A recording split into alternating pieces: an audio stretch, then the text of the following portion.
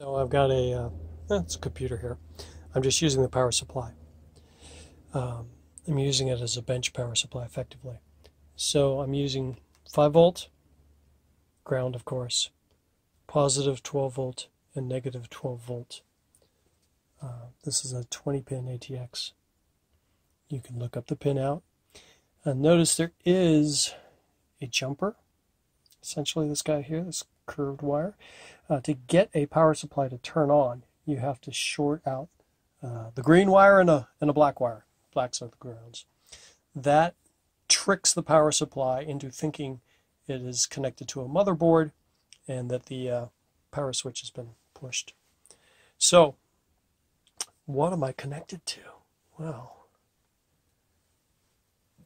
I'm connected to a EMU Vintage Keys synthesizer. So these are my wires going in to a little Molex type adapter going to the main board. I'm bypassing the power supply because the power supply doesn't work, and I'm a little impatient and I just want to see if this synth will turn on. So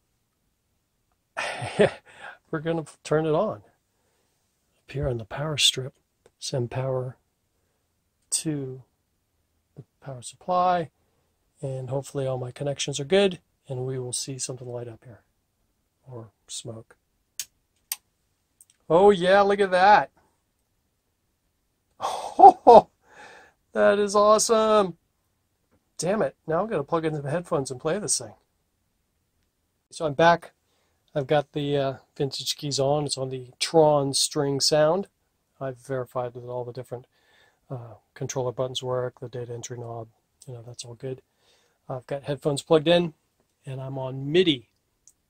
So I've got a MIDI controller here. Oh, much more than a controller. This is a Microfreak, and a Microfreak is great for testing equipment like this because it's so small. I can just put it anywhere. Now, check it out.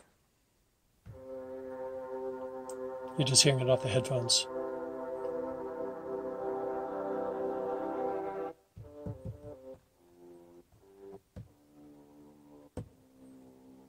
Now, let's change patch.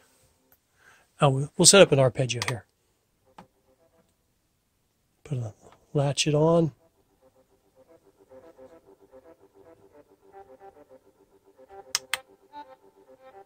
There we go.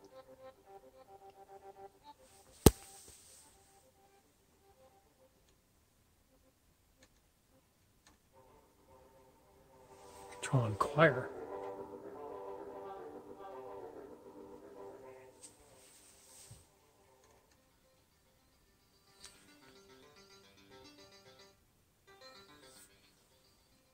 Working like a champ.